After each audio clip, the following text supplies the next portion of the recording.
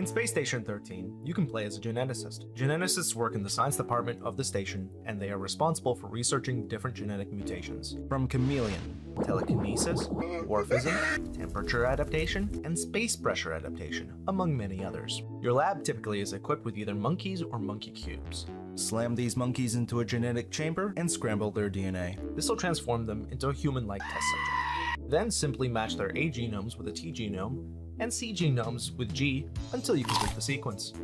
Friendly geneticists would typically prescribe the earlier mentioned genetic traits to crew members to assist them in their day-to-day station responsibilities. Antagonist geneticists would give people acidic flesh, 2 left feet, mute, Tourette's. Power to give anyone Tourette's on demand is a powerful tool that should be used by the state. And of course Hulk, which turns you into a green mutant, unrecognizable as human by the AI, unable to speak in an indoor voice, and unable to be stopped in hand-to-hand combat.